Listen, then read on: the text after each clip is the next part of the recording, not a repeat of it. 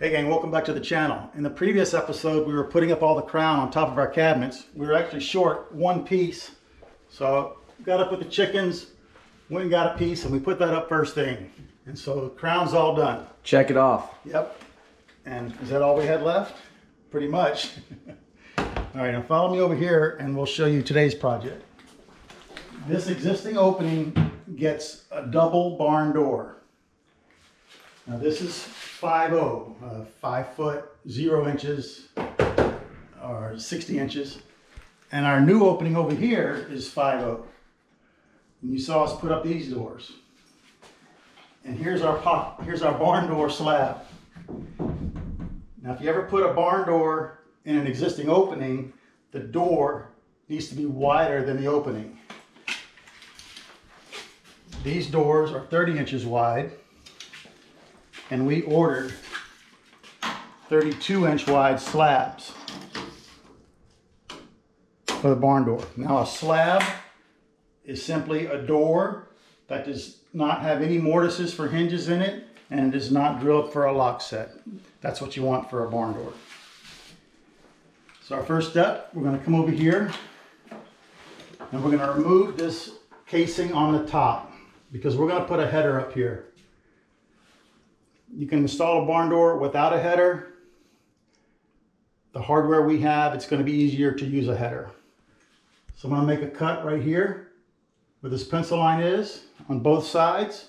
We'll remove the casing and we'll have a 10-foot header all the way across the top. And once it's painted to match this casing, it'll look fine. So let's get that cut.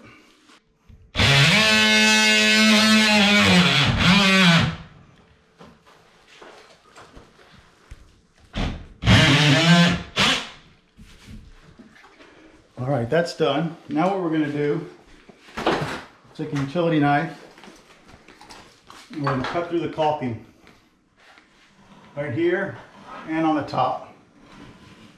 Make that piece of casing easier to get off, and then we won't tear the drywall paper on the top. All right.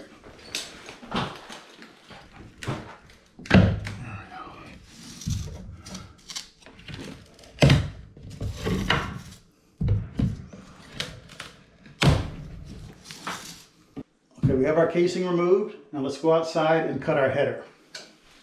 Right, before we attach our header to the wall, we wanted to show you the hardware here. So this is the bolt and the washer that comes with the track and the spacer. And then by the time you're done, you've got less than 2 inches of bolt sticking out. Now we have to account for a 3/4 inch spacer and 1/2 inch drywall. So that puts me right at the end of my finger.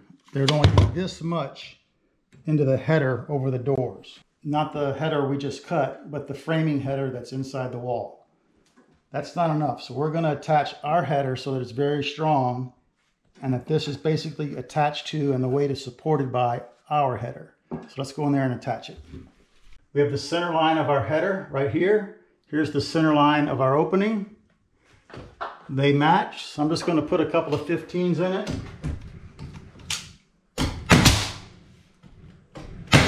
To hold it. And now we're going to screw this to the header behind it. And over here we're going to screw it to the studs. So let's get that done. We pre-drilled all our holes with a countersink bit and a pilot bit. Then you'll notice there's not a hole down here, but that's because the header does not go down that far. We've got 4 screws over there, 4 on my side, and these 2. Just using 3-inch screws to attach it to the framing. And then this is not MDF. Do not use MDF. This is a piece of finger jointed pine. So let's finish these off.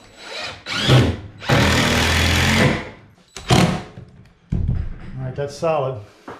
Shaking the whole house. Yep. Now you can see we've already set up our laser.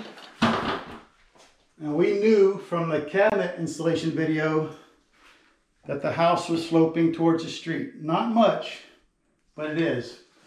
But if you look at the laser, you can tell the difference between here and over on the left. That we're actually a quarter of an inch and 4 feet out of level. I want the rail to be level. If we followed the board, which is out of level, would the doors roll this way? I don't know, but I'm not willing to take the chance. So this laser line represents the center of our bolt holes. So let's mark those out and install the rail.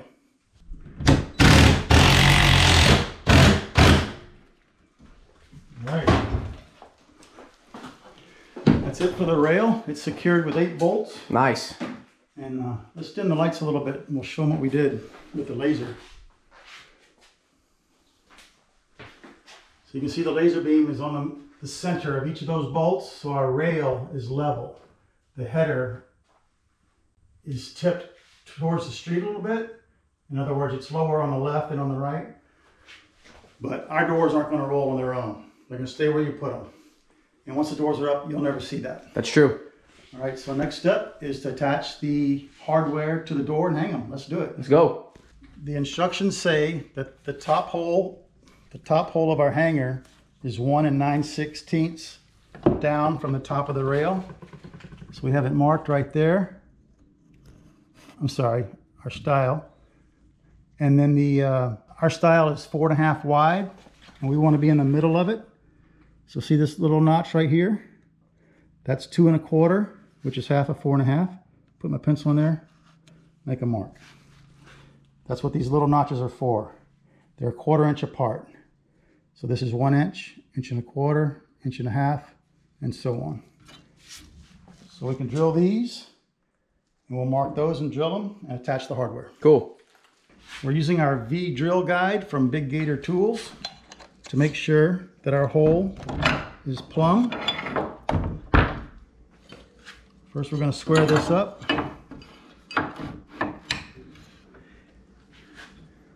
Before I drill that hole, so how do we know that this is the top of the door, and does it matter? No, it doesn't matter. You can just hang it however you want and it'll look good. Not. I'm just kidding. This rail is way thinner than this one down here. This one's a lot fatter. Yep. And that's always the bottom, right? Yeah, and the fat side is always the bottom side. And that usually goes for doors, shutters, yep, anything. Yep. So we're square. We've got our guide. I'm going to drill that hole out.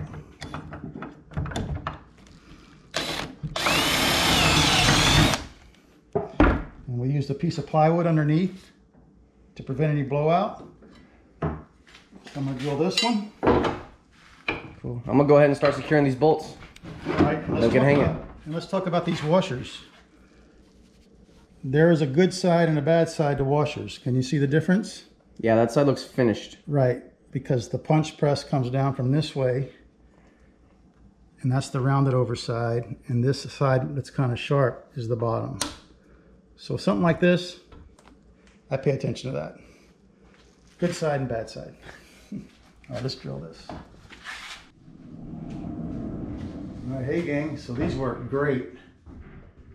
Now, this is a 10-foot rail and a 5-foot opening, so you would think it would be big enough so that the doors would clear. But because of the width of the stile and the bumpers, this doesn't go all the way back. So just think about that when you're ordering your own. And what it does for us here, it gives us room to reach this pull that's going to be right here. So that's cool. All that's left is to route the bottom of the door. We're going to route a groove in here for the track that keeps the door from doing this. And we'll do that on our next video, right? Right. All right. So let's go on to our next project. Hey gang, it's a couple days later. Today we're going to start running trim. Casing specifically. Casing is what goes around a door.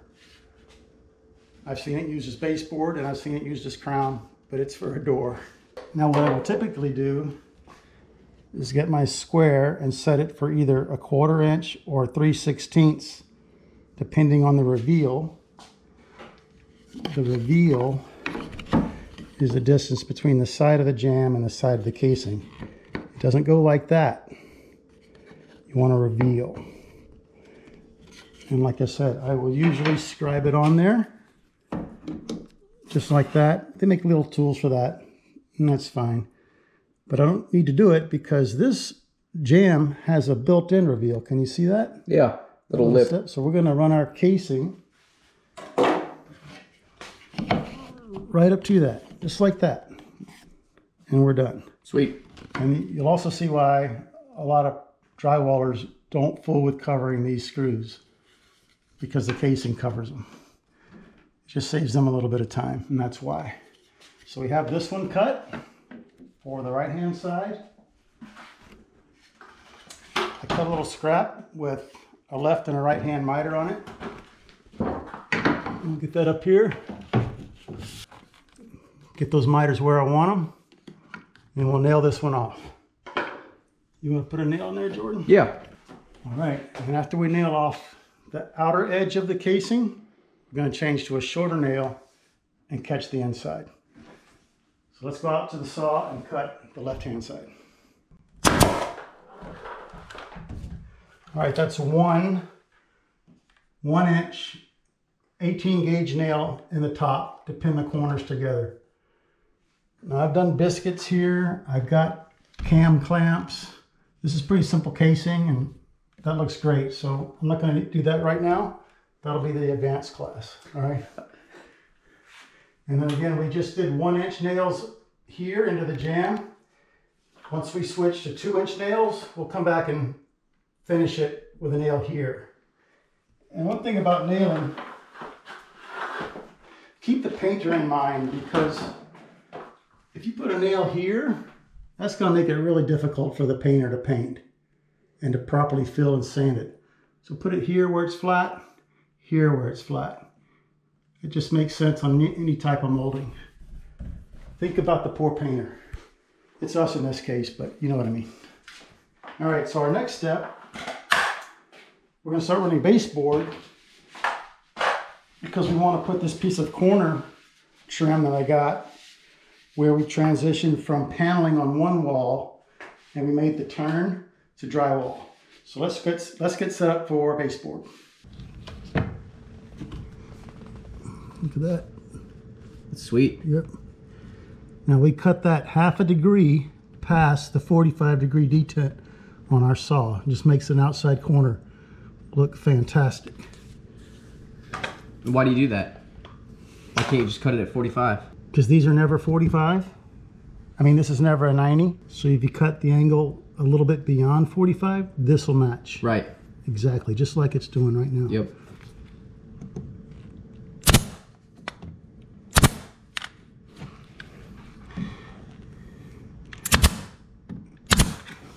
Perfect. Woo! All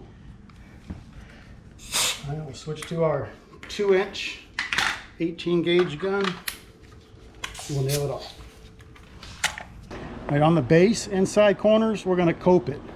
This is MDF, real easy to cope.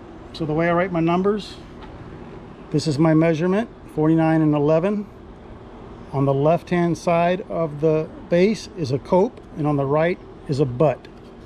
That's a butt cut, just like that. It's going to go up against a piece of casing. And then on this 8 inch piece, this side's a butt and that's a cope. So I started with the 8. I've already cut the miter.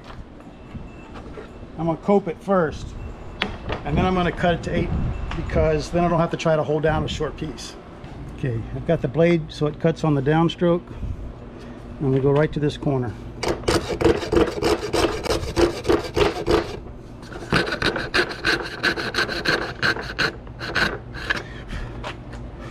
I'm going to remove this. I'm not perpendicular to the base. I'm cutting back a little bit.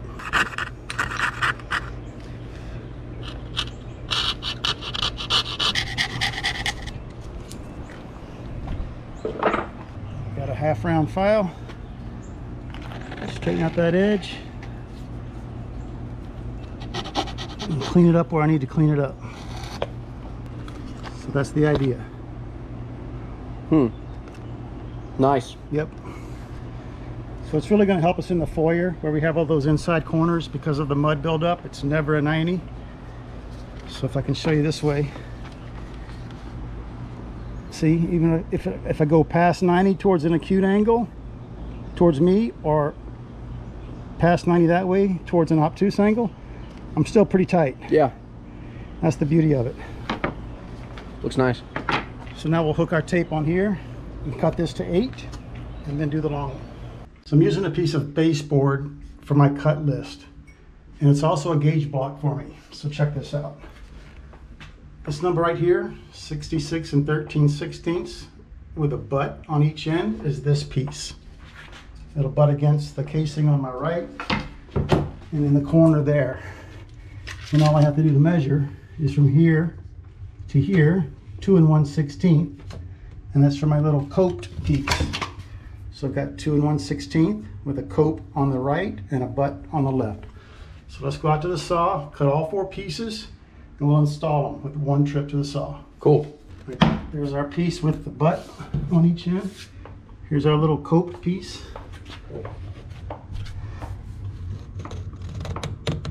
Perfect. When it squeaks going in, you know you've got it right. Nice. And we would never get it that tight with a miter. No, sir. Did the same on the other side as well. Yep, beautiful. Looks great. Right here you saw us do it with the coping saw. On this one, we just did it on the chop saw. 3 or 4 degree bevel this way and made that cut. And then finished it with the coping saw right here.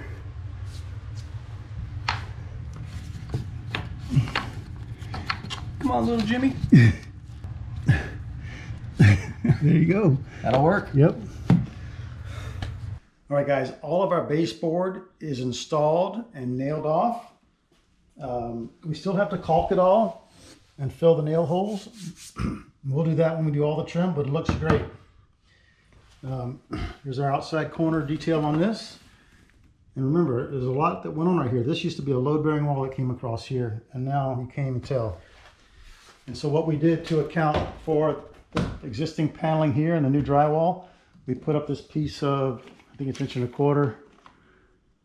They call it 1¼ inch. That's pine exterior corner, and it's nailed on there, nice and strong. The door casing is finished. All the crown is done. So we're going to start trimming out the windows now. And remember, by the corner, I showed you that exterior corner, we had drywall and paneling. And this was all paneling also. And when we put drywall, now we're past here. So when we put our casing up, now we've got a gap. And we're going to fill that with what's called an extension jamb. We're going to rip a small piece of wood, and it's going to go right in there. We were kind of wondering what to use, and the company that sent me all the molding sent me a 16-foot piece of window stool. We're going to change the stool on 2 of the windows, but we only need 8 feet. So we're going to cut our 2 stools out of this, and on the drop, we're going to cut our extension jambs. So let's go outside. We're going to set up the table saw and start cutting extension jambs. Oh, it even turns off the light. Hey guys, we're on our last window as far as the casing is concerned. We actually had it already done, and then when we stepped back and looked at it, we could tell that the head casing is the one on the top, was pitched down like this by what, over 1/4 inch? Yeah, it was a lot. Yeah, so much so that we could tell. And so we set up our laser on my new tripod, check it out. And the head jamb of the window is way out of level. This side is much lower than the left-hand side. So we kind of went round and round on how to fix it. And the solution we came up with was to cut a wider extension jamb. See how wide this one is compared to the ones on the side? Mm-hmm. The original one was the same width. Right. And then we just held it down so that this is level. It follows our laser line exactly. And it hides the fact that this is out of level. So on the back side of our extension, if you were to reach around, yep, that's a lot closer. The lip is a lot thinner. Yep, that's less than 1/8. Right. And you see my whole finger disappears there. Yep. But you won't see that. But your eye will see this, which is nice and level. Yeah, it's hid behind it. Yep. And that's the solution we came up with on this one. And this window had to be perfect because this is the one, I mean, you're going to see this all the time. So that's why we took all the casing off and redid it. So now we've got our casing pre-assembled. And look at that. That's nice. Equal reveal all the way around? Yep, right here. All right, so let's nail that off. Hey gang, so that's going to wrap up all the casing on the project. You can see how that piece of extension jam is tricking the eye into thinking that this is level. It is level. Well, this is level. Yeah. It's making you think this is level when it's Right. really not. And that was a great trick. You may have noticed that we didn't put an apron down here. The piece of casing that you use on the bottom of the stool is called an apron because we decided we're just going to tile up to there like that with our backsplash tile.